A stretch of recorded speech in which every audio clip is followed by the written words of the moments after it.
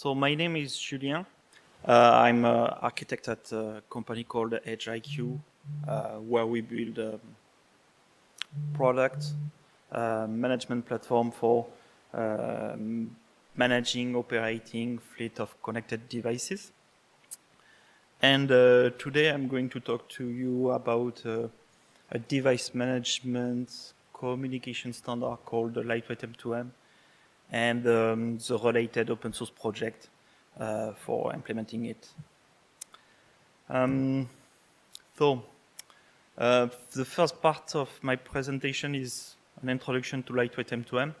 I don't know how many of you are familiar with LWM2M and co-op. I don't know if you are familiar with LWM2M. Okay, yes, quite some people who don't know it. So I'm going to talk about LWM2M, then discuss a bit about the Eclipse Leshan project, which is more server-side implementation of that. How you can use that with the Zephyr client. And yes, and then the last part is more about when to use LWM2M and a bit of feedback on the standards that it starts to be quite old now. So first, yes, LWM2M is built on top of the constrained application protocol, and it's mainly why LWM2M is called lightweight, because co-op was built in a way to be a light protocol replacing TCP and HTTP in a single protocol. Basically, you have the same semantic as HTTP. You call URLs with paths, with methods. You get a response code. Theoretically, you have a transparent mapping with HTTP, which is not the case for LWM2M due to the way LWM2M is using co-op. But the way co-op was designed was ready to build this HTTP replacement, but for lightweight IoT devices. Plus some extra features which are not available on HTTP, like observation for streaming data back from a single request. You issue a GET, and every time the value change, you get multiple answers to that. And a block-wise transfer, which is a way for constrained devices to negotiate the size of the message exchange with the server. Mainly it's something you apply to only for IoT devices. On HTTP, you have a chunk encoding, but it's different, I would say. And then, co-op is very compact. From high-level point of view, it's basically a small header defining what kind of message it is. It is a GET, is it an answer to something, etc. A token for correlating multiple messages between them for creating a transaction, and the equivalent of HTTP headers, which are called options, for example, defining the content type of the payload, but in place of using text-based header like you do in HTTP 1.1, here you use numbers, a code for the header, the option you want to set, and a code for setting the value, like one code to say content type, and one code to say it's text, basically. Yes, and then you can push a payload with the co-op message. So if, for example, if it's a response to a GET, you can have a payload. But if it's a GET, you just have the description of the GET, but you don't have a payload. So LWM2M. So the first release 1.0 was published in 2017. It was started way before. I think I worked on the prototype of an implementation in 2014, so it was based on some draft.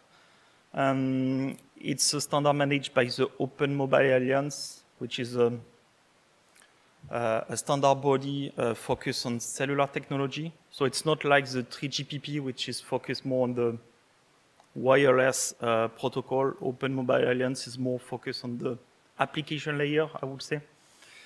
And it was started to be a replacement for OMADM. So OMADM was, or still, probably still used, a device management protocol for mainly cellular phones, where you were using HTTP and XML, a binary version of XML, to manage the phone, or it was also used for machine-to-machine communication.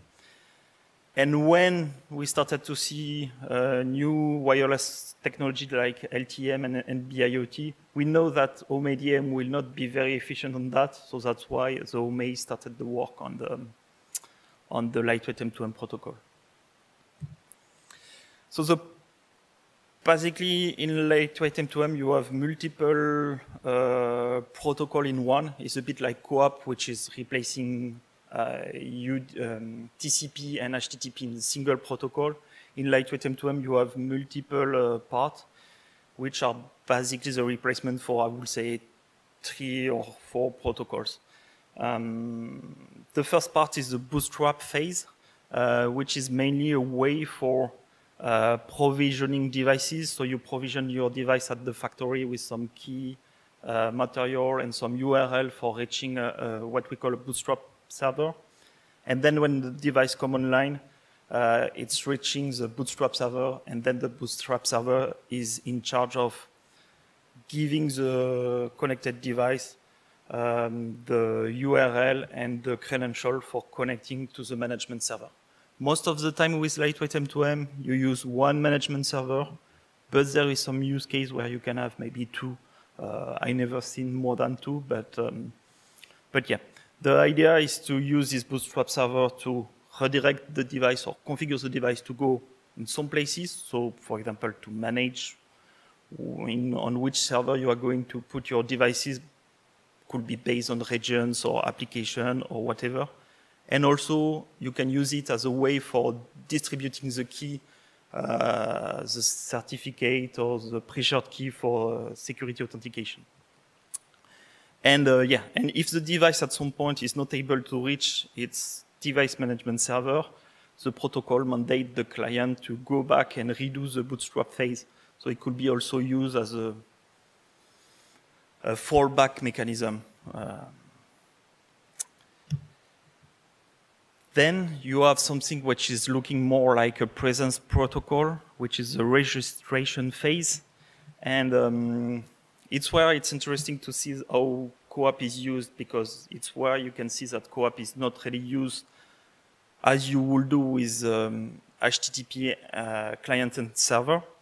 So the device want to register with the device, issue post on the device on the server, providing it some information, and then the server answer with some token, and the device now needs to refresh this token to show that it's still online and still remember its state. For example, if the device reboot, lost its token, this registration token, then it's forced to do a new registration, and then the server knows that the device lost its state, and it's useful for some management operation I will discuss about later.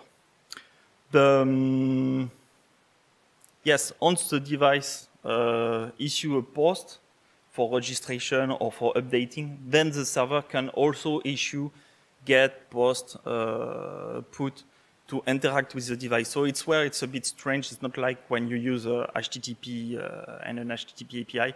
Is you have the two sides, the server and the device, sending methods to each other. So yeah, so it's used for showing the presence of the device, but also what is important to note is that since we are using UDP, and if you are using UDP with a private network behind a public network, in the middle you have a NAT gateway which is in charge of rewriting the IP address. And what is particular with UDP and is the default session time for those middle box, for those NAT router. Usually it's more like 180 seconds for UDP, where for TCP it could be hours. Most of the time 20 minutes is safe, I would say.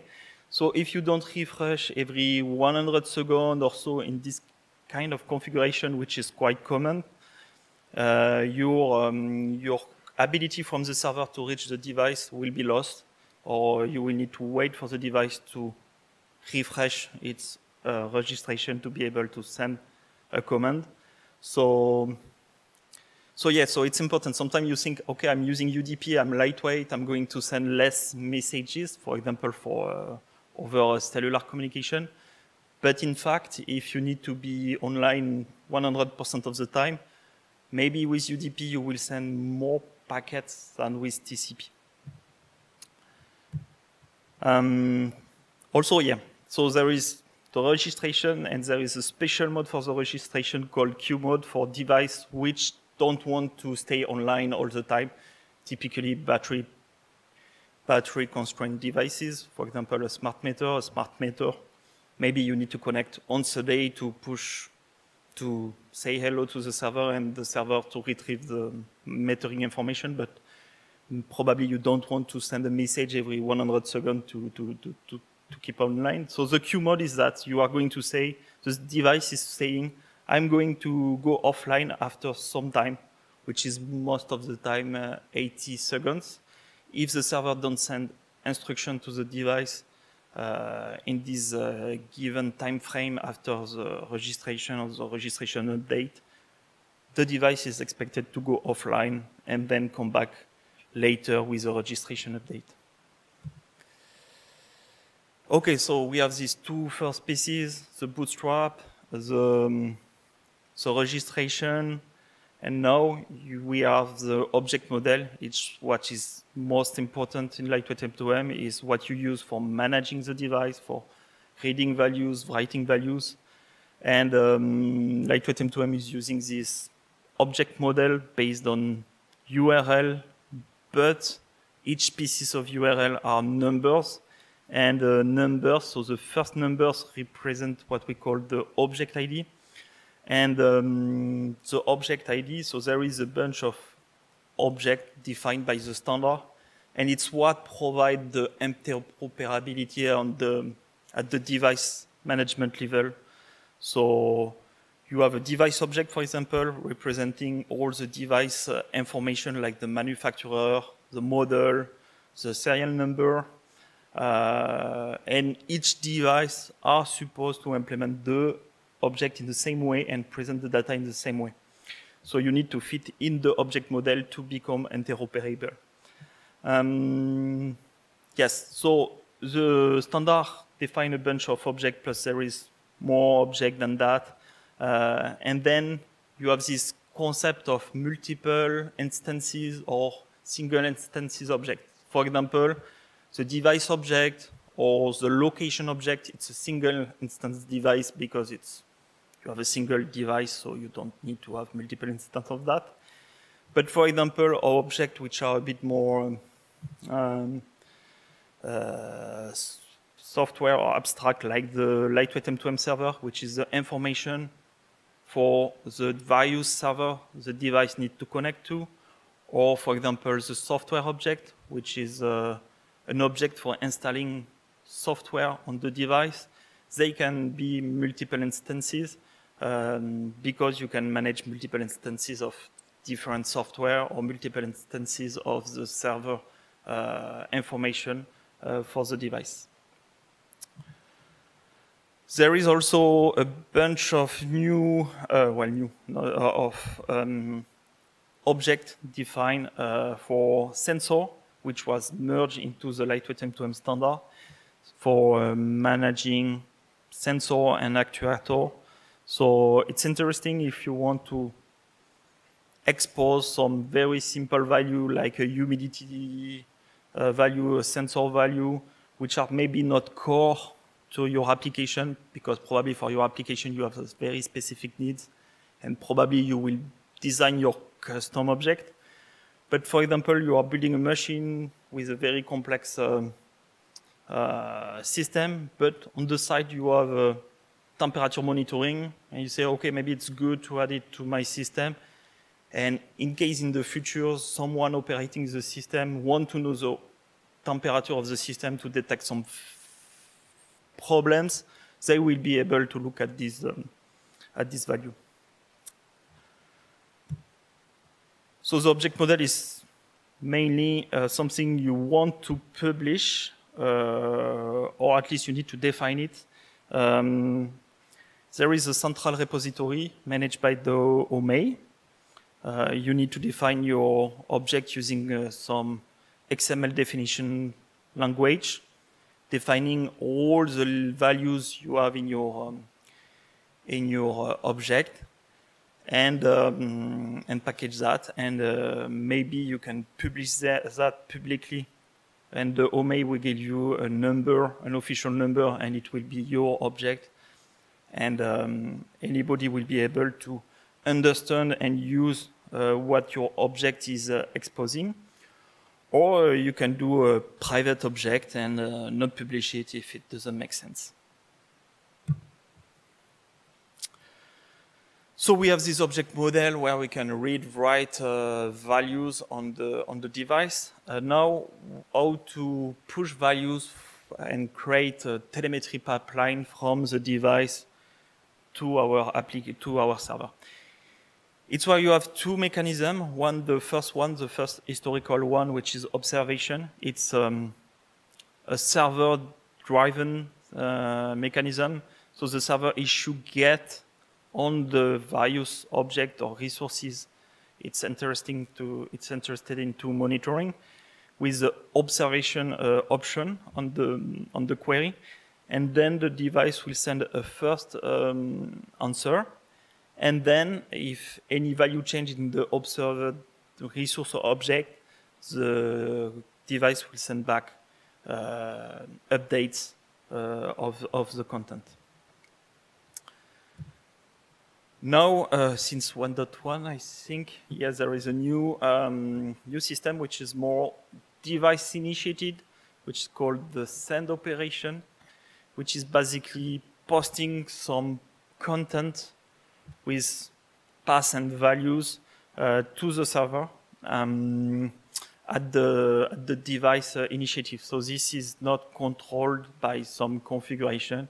It's really device application dependent. If you want to control it, you need to build something, an object or something else to configure it.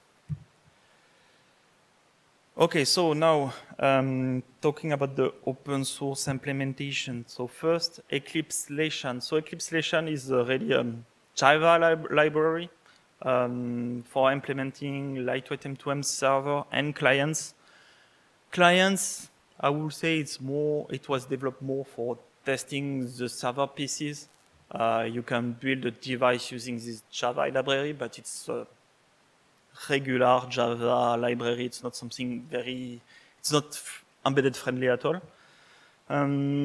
It's a Java library with little dependencies and no framework usage. So I don't know if you like to use Spring Boot, which I don't like, but if you want to use that, you can totally take Leshan and wrap it into Spring Boot, the Spring Boot framework. If you like. It's very, we try to keep it very Java friendly, plain Java. There is a web demo UI for testing the protocol, which could be useful for people developing clients and devices for testing the capabilities of the device. But it's really not something you want to deploy on the cloud, and because it's not scalable or not secure. It's based on Californium, the Java library for implementing CoAP and DTLS. But since recently, a layer of abstraction between the CoAP implementation and the lightweight M2M implementation was introduced. So probably in the future, Leshan will provide lightweight M2M based on some other Java library like the Open Co-op one, which is an interesting one because it's simpler and lighter than the Eclipse Californium one. And yeah. There is a sandbox if you want to test a device. It's always deployed with the latest commit. And there is two versions of Leshan. One is V1, which is stable. Sometimes there is a release for bug fixes or security problem, but there is no feature development. It's targeting lightweight M2M 1.0, and it's stable, the API is stable. And there is a V2, which is under development, which is targeting 1.1.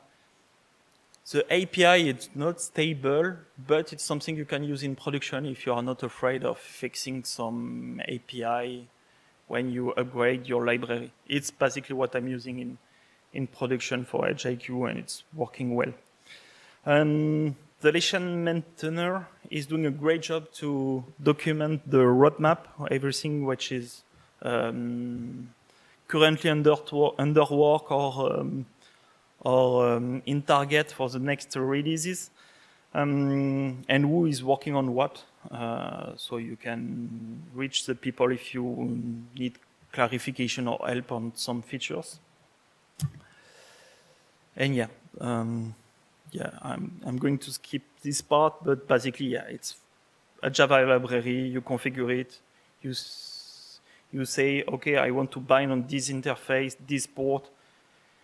You can provide the models you want to customize, for example, and you start it. And when it's started, then the server is ready to accept registration from the devices.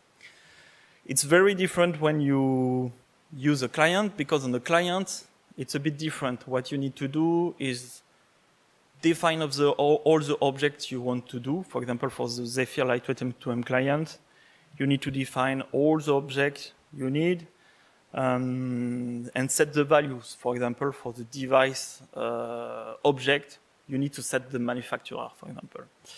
And yes, and since a lot of lightweight M2M is controlled and configurable through object by the protocol, then the client often it's configured by setting values in the object. And yeah, as an embedded developer, something which is important is that this object model of lightweight M2M means that each time you create a new object, you need to consume memory for exposing the structure behind the object. So the more features, the more objects you create, the more memory you will need. Yes, well, it's the Zephyr lightweight M2M client is supporting some of the standard sensor object. It's very simple to wire the sensor object of lightweight M2M and the sensor facilities in Zephyr, and with some worker push the value in the lightweight M2M object and expose that on the communication layer. Okay, so now a bit of discussion about lightweight M2M. So lightweight M2M is lightweight because it's using co-op, so that's what makes it friendly for using wireless communication. But that doesn't mean it's simple. You have this object model, you have this key bootstrapping management protocol, you have these registration pieces, and yes, and over time you add more and more feature on the protocol. So, and also the standard body, they try to keep backward compatibilities. So every time there is a new release, you know what it is when you want to keep backward compatibility. And for example, when you read optimization in the release note of lightweight M2M, what does that mean? That means they are not reworking what was done before. They are introducing a new feature, a new flag for having the feature behaving differently. So more release often mean more complexity, and supporting more and more objects. Yes. And also something to know that if so the interoperability comes from the way objects are built and people are supporting, try to implement the same object. So then from one server to another server, two devices are supposed to be able to manage the same way. But that means, for example, for firmware update, there is 20 ways to do a firmware update in IoT. So sometimes, yeah, you could find that a bit complicated, the way it was created in the standard. For example, for firmware update in lightweight M2M, you have multiple steps. It's not you send a firmware and you wait for a result. You need to send, write a packaging line using co-op, or send a URL, poll the status from the server to know if the device is downloading correctly. If it's downloaded correctly, fine, you can go to the next phase, or you need to look at the error code. And the error code, they are fixed in the standard, so you need to categorize your error in the error code of the standard. And then, yeah, it's on the, and then you go to the next phase. You ask, from the server point of view, you ask the device to execute the installation, and same, you poll for status back, etc., etc. So it can be a bit complicated, and you need to fit in the what was decided in the standard. So that's a bit the drawback to try to be interoperable, I would say. And also there is sometimes strange complexity, like when they created this software update object. It's looking like, but it's not like the firmware object. They have different states, they have different values for error code, etc. So yeah, since it's a standard organization and you have multiple contributors, sometimes you find things like that, like pieces which were written by two different people and they not very well harmonized. What is also a bit, a side effect of that, of this standard committee approach, is the content type.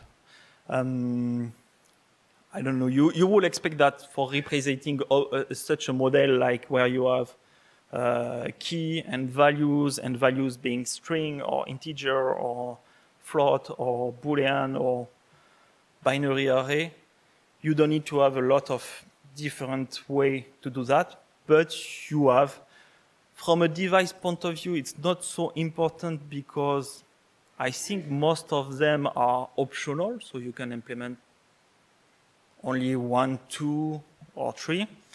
But from a server point of view, you need to be able to implement, you must implement all the different media type, and some are just the same in just a different language, like JSON and CBOR. CBOR is really just a binary version of JSON. So yeah, so there is quite a lot of complexity by this accumulation of feature. On more positive notes, what is interesting is that I think today is one of the few, there is really little option if you want to be interoperable in the IoT device management world. There is quite a lot of people using Eclipse Leshan. So here it's just the list of people who agree to put their logo on the Eclipse Leshan website, but there is more than that. And from the lightweight M2M point of view, the standard is quite popular in cellular IoT. For example, if you are using a modem and for connecting, I don't know, over LTM or NB-IoT, and your device is carrier certified, you probably already have a lightweight M2M client in the cellular modem because it's mandatory for having the certification. So maybe you have a way for hooking your application to this system and reuse something that is already there. There is now a large ecosystem of vendors. I've seen some in the conference. And yes, and they propose nice solution for scaling your deployment, either from client point of view or server point of view. exactly what we do at EdgeIQ, like providing a nice device management, connected device operation platform. And for our low-level lightweight M2M implementation, we use Eclipse Leshan. And that's it for me. If you have questions.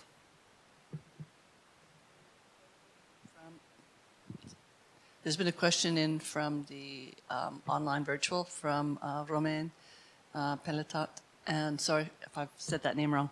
Anyhow, he says, thank you for the presentation. Is Leshan ready for production as an LWM2M broker, even with customization? Okay, so yeah, as a lightweight M2M server, I don't think we talk about broker for lightweight M2M, but Leshan, yeah, it's production ready. In sense, it's a Java library. Then you need to create your server. And if you want to scale to millions of devices, then you need to create a cluster and put a load balancer in front of that, etc. But yeah, I know that today it's used for deployment of more than 1 million devices. You need to know how to scale your Java server, but it's totally production ready, I would say. Okay, he's got another question. With Bootstrap, X509 certificate is transferred from the server to the device on the wire.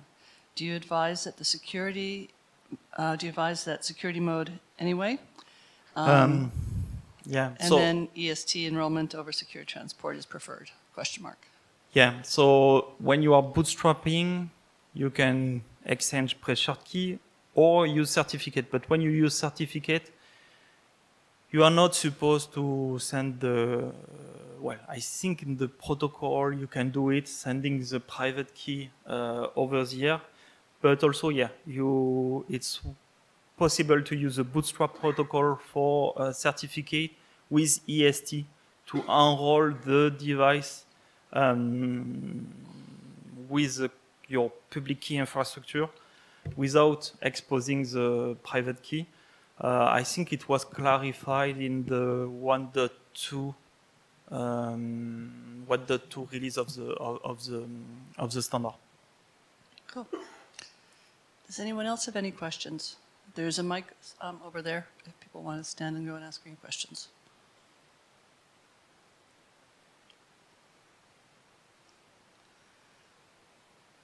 Not seeing any. Okay. Okay, well, thank you very much. Thank you very much.